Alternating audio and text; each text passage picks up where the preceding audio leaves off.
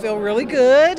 It's over. I get a chance to go into the suite and eat. No, but what a pleasure and a privilege to be able to do it at this time in our country. You know, we're dealing with so much. Kobe and the passing of the 8 passengers along with him.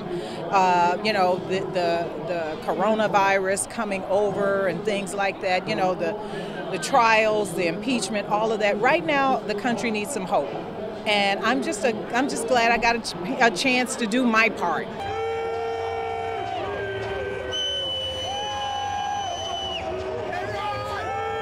Well, this is my second time singing at the Super Bowl, so this is my first time, though, doing the America the Beautiful. So I'm really excited because, you know, the last time I was with Barry Manilow, Winona Judd, Patti LaBelle, you know, and James Ingram. So now I get a chance to do it on my own. I'm like, ooh, it's so cool.